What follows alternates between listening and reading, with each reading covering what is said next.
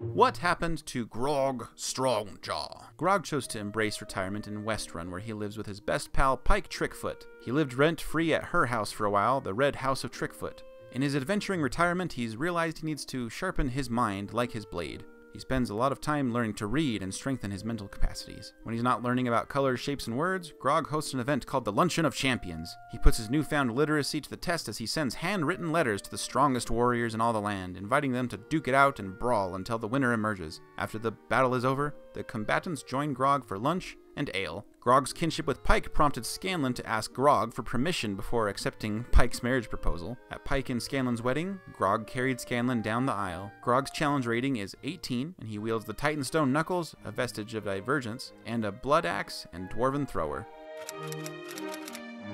Keyleth made a brief appearance in Campaign 2, and she's a quest giver to Aurum in Campaign 3. Keyleth's druidic nature has preserved her youth. She doesn't look to have aged a day. Keyleth rose to the voice of the Tempest, leader of the Arashari. Thanks to Keyleth's leadership and her acting as an ambassador, the Ashari have become more integrated with other communities. Percy has helped Keyleth to create windmills for the Arashari in Zephyra. Several of the windmills are used to refine whitestone residuum, and the material is used to create magic items and arm Ashari skydancers. During the events of Campaign 2, Keyleth's mother, Vilya, returned after disappearing during her Aramente trial, where she lost her leg to a kraken and narrowly escaped. Vilya now helps Keyleth in any way she can. Keyleth's home away from home is in Whitestone near Greyhunt Manor. She created a hidden trail from the manor called the Snowdrop Memorial Trail, maintained by Vex'ahlia. The trail leads to the Greyfield, where a shrine to the Matron of Ravens is. On the trail there is no memorial plaque, but it's on this trail that Keyleth can remember her companion Vax'ildan. Though she does not adventure anymore, preferring to work through those she trusts or hires, she would heed the call if an archdruid should be needed. Her stat block challenge rating is 18, but I'd say she's certainly more powerful than that. She wields her staff, Spire of Conflux, a vestige of Divergence, though rumors say she seeks to give it to someone worthy and capable of doing good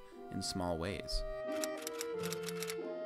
Percy expressed in his old age how he's grateful to have survived his hardships. He would have regretted dying as the person he was when he was driven by vengeance. Percy has 5 children with his dear Vex'ahlia. Percy's primary focus these days is on his family and on Whitestone. He feels unease about his invention of firearms, so he turns his tinkering now to things that bring joy. His greatest achievement is a clock tower called the Heart of Whitestone. The clock tower is Percy's favorite invention, and he tinkers with it often, installing new features and embellishments. It tracks astral movement and keeps a calendar, including individual movements for holidays. Rumor has it among scholars that Percy's most dangerous inventions are stored in a vault inside the clock tower. Despite his place as a governor of Whitestone, he prefers to spend his time and energy creating. Among his inventive marvels are streetlights, powered by Whitestone's underground acid pools, essentially a power grid, time-telling watches, and the windmill network of Zephyra for the Arashari. He has engineered Whitestone's iconic Skyport. The light system he created in Whitestone creates a green glow through much of the city. Along with his sister Cassandra, Percy oversees the new system of government in Whitestone, the Chamber of Whitestone. The castle's gardens are publicly accessible,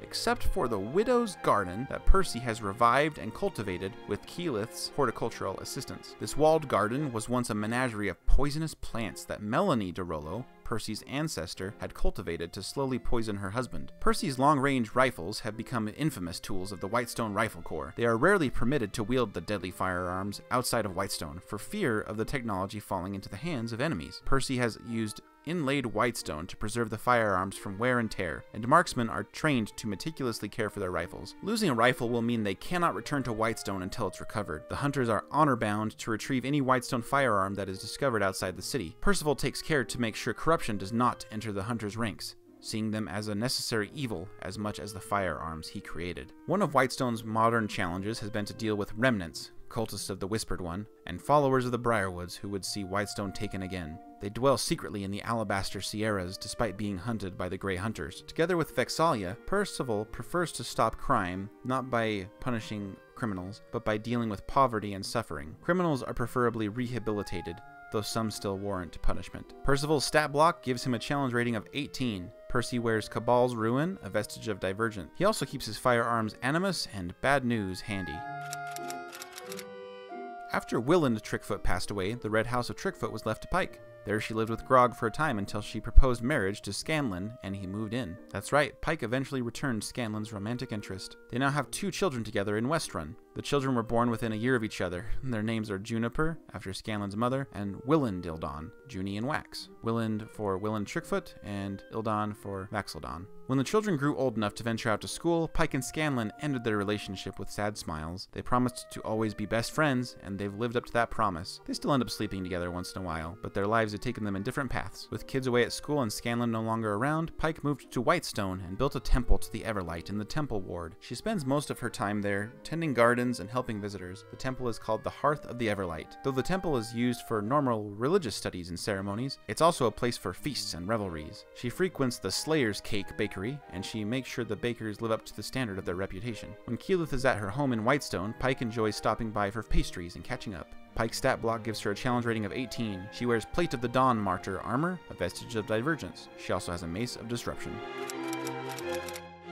After stopping the Whispered One, Scanlan's deeds spread throughout the lands. He made sure of that. Bards would be in error if they didn't know what Scanlan had supposedly done. Scanlan married Pike after she proposed. I mentioned the children they had in Pike's epilogue, and the eventual divorce of Pike and Scanlan as they amicably split. Scanlan being single again is getting to be an old gnome with a bigger belly and a retreating hairline, nothing a comb-over can't fix. His illusion magic keeps him looking young when he needs to look the part of the young, charismatic Scanlan. He also grew a mustache, which he believes makes him look distinguished. He started a business with his pre-Pike daughter, Keyleth. The trading business is called Meat Man Imports and Sex Points.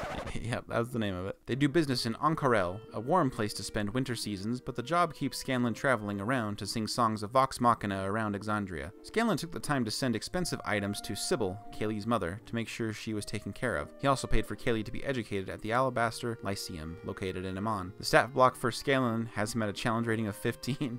The lowest of all the original Vox Machina player characters. He wields the Vestige of Divergence Mythcarver, his blade. After the events of Campaign 1, Vax was able to bid farewell to his loved ones. His borrowed time was up. He would make one last appearance as himself at Vex's wedding when Scanlan used his last wish to request his appearance. He told his friends and family to live on, and he thanked them. The Champion of Ravens is not Vax'ildan anymore, though Vax's soul dwells within him. Serving the Matron of Ravens as the Champion of Ravens, his mortal appearances are rare. He carries out the will of the Matron of Ravens against those who pervert the natural oblivion that is death. For those who fear death, the Champion of Ravens may appear as an act of kindness. His kind soul soothes their souls as he shepherds them from the mortal realm. Vax'ildan, as the Champion of Ravens, has a challenge rating of 21. He wields his dagger, Whisper, a vestige of divergence. He dons Deathwalker's ward with its powers from the Matron of Ravens.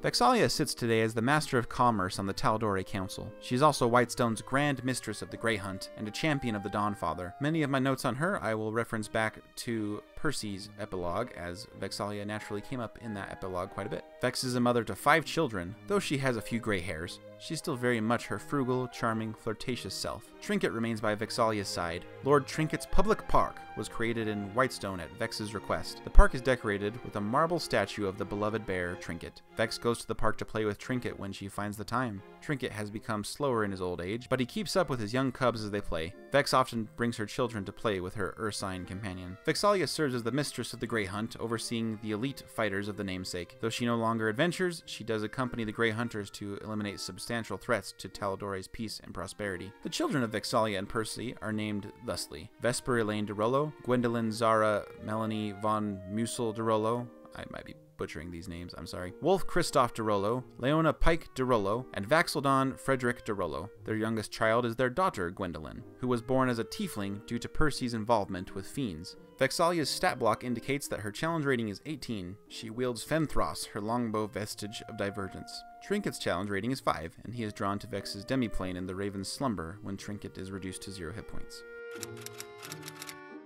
Vox Machina founded a bakery called the Slayer's Bake, a clever reference to the Slayer's Take organization from Campaign 1. The gang often reunites in Whitestone during the summer when Scanlan appears for his and Pike's favorite season. It's a time for simple pleasures as they eat and relax together. Their children swap stories about their odd parents. The members of Vox Machina will always have their lives intertwined somewhat, and that's the way they prefer it. Will Vox Machina ever team up again when Exandria or Tal'Dorei require their greatest heroes? Time will tell. For now, they live their lives and do their best to follow the paths before them. Let me know if I missed any details in their epilogues that are worth noting. If you want some more Critical Role content, I've got a theory video about Imogen from Campaign 3 that you can check out here. Otherwise, this channel is full of general D&D 5th edition mechanics crunching and role-playing ideas. My wife and I have this channel and the website flutesloot.com together, and on that website there's an article that accompanies this video. Basically, my script for it is that article. We hope you'll subscribe and check out our future videos, and we'll see you then. Bye.